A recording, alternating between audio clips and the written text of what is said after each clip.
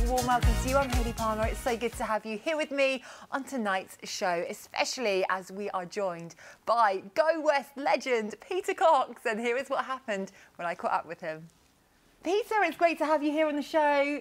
Back again. We thought we'd get you back for part two. Thanks How are very you? much. How's I'm very it going? well, thank you. How are you doing? Yeah, really good, thank Good. you. What have you been up to? Well, just recovering from COVID. Caught no. up with me finally, yes. But aside from that, we have just recently done some orchestral shows, which I think we're going to talk about in a minute. Yes. And I'm still working on the material for my forthcoming solo album, which I know we're also going to talk about in a minute. We are. But Lots to talk about today. Yeah, absolutely. Absolutely. Well, we're going to go into the first song on the show. We Close Our Eyes, which I believe, am I right in saying it's 37 years old?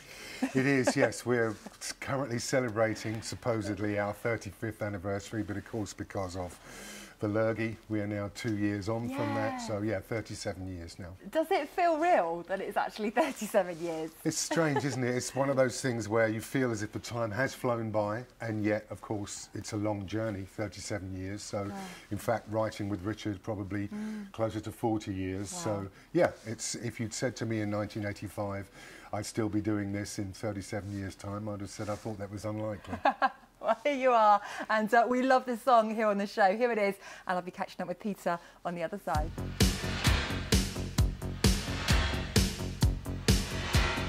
Now, I want to talk about your new song. It's called She Wants Magic. Love that. Now, this is produced by John Mitchell and mixed by the original Go West producer, Gary Stevenson. Is that right? Yeah, that's right. I met John at a Rewind, actually. John is the singer that took over from Francis Dunnery in It Bites. I'm not sure if you're familiar with that band, and John is also in several other prog acts, and he's a fantastically talented guy.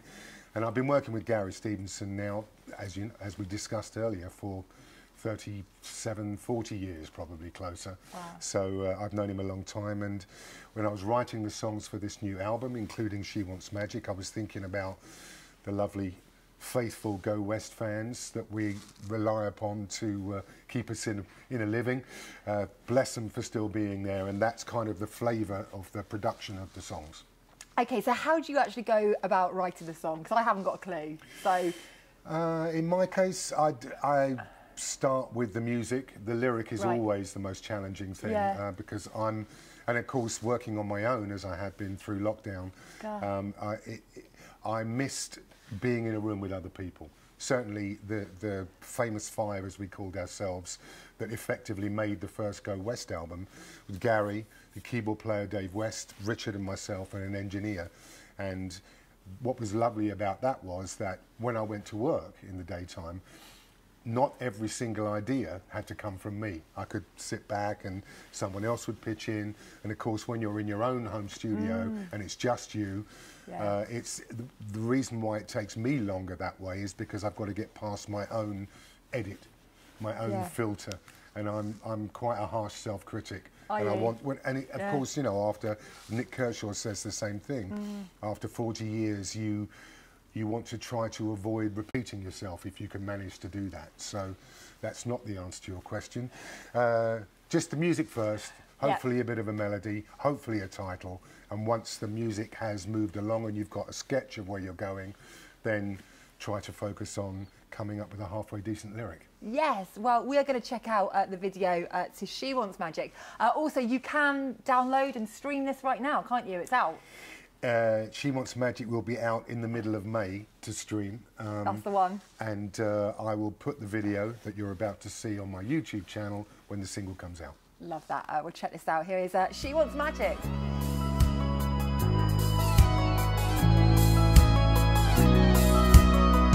She steals the day, spends it staring out to see a world away from where she knows she ought to be. And she needs him, she finds it there, sun on her face and sand beneath her feet, time and space. And for a moment life is sweet, she feels good, but good is not enough. She wants more, she wants magic. She says there must be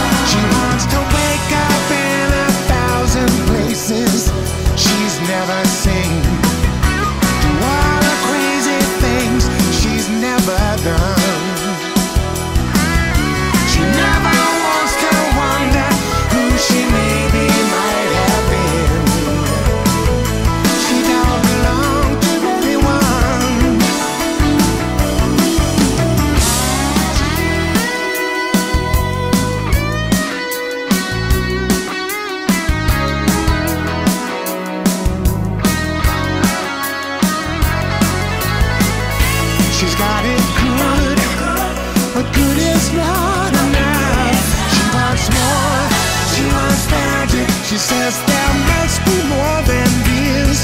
She's just waiting for her dream to come to life. She wants more, she wants magic. She says this can't be all there is. She wants more, she wants more, she wants more, she wants more, she wants magic, she wants magic. She's just waiting for her dream to come to life. She wants more, she wants magic, she wants. Now, I want to talk about your tour, the 2022 tour, which I believe that Paul Young is with you on this. That's right, yeah, it's a double headline tour. Wow. We haven't spoken too much yet about what the content of the show is going to be. It might be just two separate sets, Paul and Go West. I'm not discounting the possibility we might do something together. Oh, you've got to do something together. Well, but you know, see, Paul's very particular about his music, a real musicophile, if that's a word, you know, knows his music history, really passionate. So it might be tricky to come up with something that suits us both. I know when we did this similar thing with Nick Kershaw, there was a long negotiation period about here are my suggestions and here are they, you know, and compromising. Yeah, exactly. Romance, exactly, I like it. Well, I'm sure everyone at home would love to come and see you guys. We're going to put details on the screen below, because I believe it starts on the 14th of May.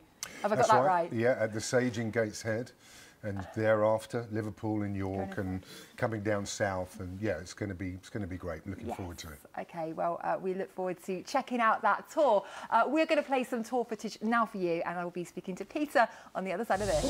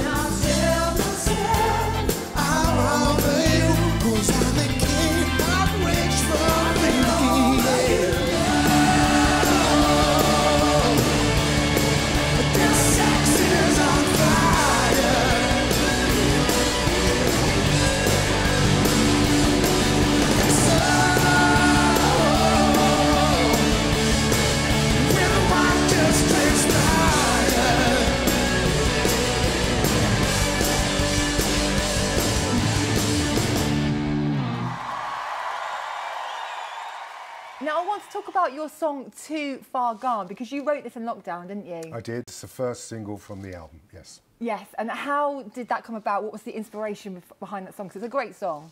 Thank you very much. I've always tried to write a song about a relatable idea that the audience can identify with. And I think everyone, at some point in their lives, probably when they were younger, can remember a time when they were in love with someone that wasn't necessarily aware of them. So it's about the idea of being blissfully obsessed with someone and not yet at the point where you're becoming depressed about it. Oh, okay. We've all been there. And it's got that kind of 80s sound, hasn't it? That's what we were aiming for, yeah. That's, again, that's when Gary and I discussed what the sound of the record should be, we were aiming very definitely. And of course, there are lots of people who seem to be picking up on an 80s sound at the moment. I think there's a lot of 80s about Dua Lipa's new album, for example. Yeah. So, and Laura Mvula also says that she made her current album from an 80s palette, as she put it. So, yeah, who better to paint from an 80s palette than people who were there in the first place? We're going to check out the song right now on the show. Enjoy.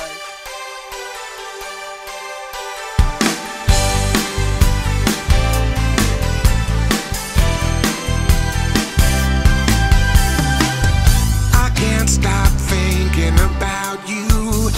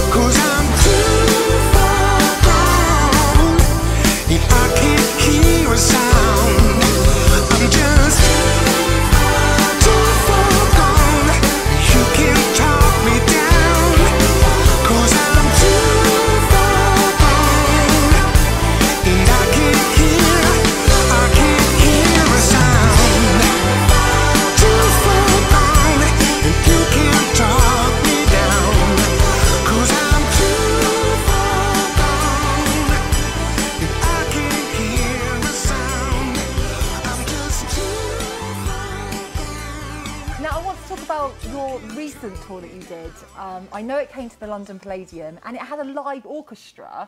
That must have been such a great experience and totally different, right?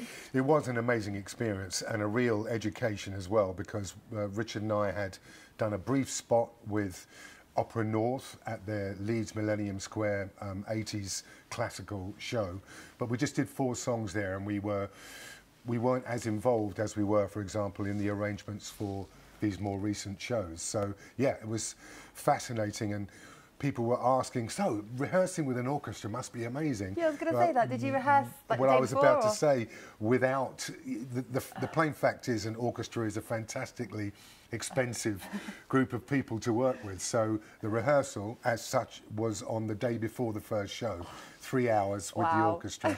No pressure. Yeah, well, that's right. But actually, the way that the whole thing was structured from my personal point of view was, particularly since we had our own regular band there playing along, I just sang the songs in the way that I would sing at an Electric Go West show. But of course we had the glorious South Bank Symphonia behind us, making us sound just that bit more glossy, and yeah, it was very exciting. And what was the Palladium like? Because that's my favourite venue of all time. Yeah, it was great. You know, that was the 3rd of 3 shows back to back, and of course, it being London, all the people that you want to impress are going to be at the London show, our publishers, our managers, the record label, and so on and so on. So obviously, there's a little bit more pressure. You want it to be good, but thankfully, it went pretty smoothly, and the footage is on Instagram. I'm sorry I haven't got any I can give you, but Instagram. yeah, it's great. But I'm using in-ear monitoring now, Okay. which you have to do in an orchestral context, because you've got all these live microphones on the violins, and you can't have speakers facing back, which would have been the way that I've done it for 35 years. So that's been an adjustment for me. And the downside of that is that I don't get a sense of the audience in the room the way I would have done in a pub rock scenario, for example, where you know, everyone's close up, and so I didn't really get a sense of the audience reaction until I saw someone's camera footage after the show, which thankfully was great. It was really genuinely positive reaction, and that's nice, even if you experience it a little bit after the show than right in the moment. Yeah. And was it Richard's birthday, did I hear? That's right, yes, an excuse for him to drink even more red wine during the show. It's got to be done, hasn't it? He normally does. It's got to be done. Well, we're going to check out Call Me, and I'll be after.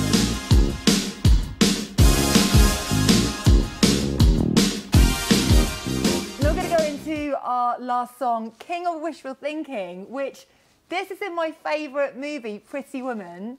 And I want to know, you've probably been asked this before, but did you meet Julia Roberts? Did meet Julia Roberts very briefly. She was with Kiefer Sutherland. I don't know if you remember that at the time. And she came to Richard and me and said, you guys have a song in my show, which I thought, not being in the film industry, I thought was a strange thing for her to say. But since I've been assured that that's a common terminology. And so we had a very brief conversation. She isn't as tall as you might think. Isn't she? That's what they say I about thought she's all about actors, 5'10". Yeah, they're always small, aren't they? What Yeah. they say. But yeah, Kiefer was quite keen to take Julia away from us, so he kind of came and said, this way, and off they went. And not long after which, they broke up, unfortunately. And I remember Kiefer Sutherland was presenting Saturday Night Live, which is a huge American TV show. And he came on to do the opening monologue, and he had his wedding suit on, and he said, excuse the tux, but I haven't had the chance to wear it yet, which I thought was very cool. Brilliant. And how did the whole thing come about? Like, how did you get approached to do it? Again, I say this a lot about our time in the music industry. It can often be about being in the right place at the right time. And we had a year in the wilderness because of our difficult second album. If Richard were here, he would say difficult to sell, because that's his current gag. But yeah, so we had, you know, an archetypal difficult second album. Then a year in the wilderness, disagreements with our record label, and we found ourselves rescued by our original A&R man. He flew us out to California to start writing the songs for what became our Indian Summer album, The King of Wishful Thinking was one of the first songs we wrote for that album, and it just so happened that at that time, Touchstone Pictures had the movie in production, and they came to EMI America and said, we are looking for a soundtrack for this film, not songs specifically written for the film, but a catalogue album, if you will, of all the artists that were on EMI at the time. And obviously, though we were low down in the pecking order, we were one of those artists. But we had a very commercial song, and we kind of got promoted up the promotional ladder, and we found ourselves with a hit single in America, finally. Wow. And you lived out in LA for a little bit, didn't you? I was in LA for 5 years, like? actually. I loved it, absolutely loved it. And when people say now, what do you miss about it? I mean, it wasn't like I had a showbiz lifestyle or anything. I lived in the hills, I had a nice rented house, but ultimately it's about the long days and the light and the lack of a winter. If my dream. You know, well, that's right, me too. You know, people, English people out there would say to me, don't you miss the seasons? I'll be like, no, I don't. Yeah, I don't need that coat or that raincoat, you know. I really don't Let me need just a coat. have shorts and flip-flops all day long. Yeah, I'm so with you on that. Well, I can only dream about LA, but we are going to remind you all to book tickets for the tour. We're going to put details on the screen below. Also, to check out your new single as well, which is out on the... What date? Somewhere in the middle of May. That's the one. So lots coming up. And it's been so good because last time we kind of talked about your old stuff and this time we're talking about your new stuff. So it's been really good to kind of do part 2 of the show. Appreciate it. So thank you so much, Peter. Thank you very much. Yeah, it's Peter Cox, everyone.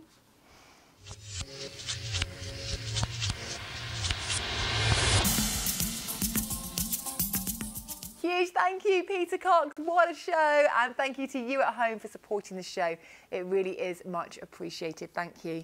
Now, I will see you same time, same place next week. I'm going to leave you with Saturday Night Song of the Week. Hello, my name's Bailey. And my name is Matt. We are T.I.G.Y. And this is our latest release, a song called So Much Wonder. We wrote about seeing the magic of the world through a child's eyes and wanting to protect it. Hope you like it.